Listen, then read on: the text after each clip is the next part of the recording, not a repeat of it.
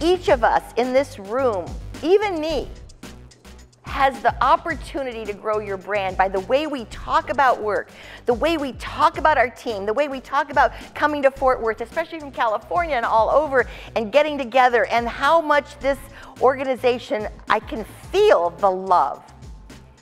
They love their products and they love you. And you gotta share it. Because the best way that we can grow a brand right now to attract the talent is through social media. Did you know that? Companies right now are looking at, they're putting things on Twitter about their organization and some of the good that they're doing, because this emerging group, this 21-year-old, this 20-year-old, they're reading Twitter.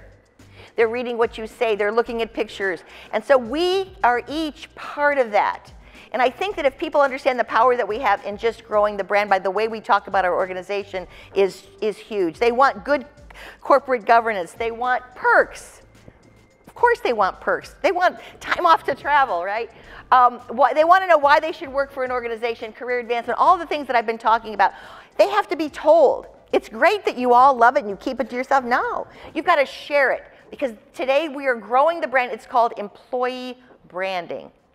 And in order to get the talent, you might know your nephew might be that next big candidate that we bring in because he's heard how you've talked about your organization and about the products, services, and the people.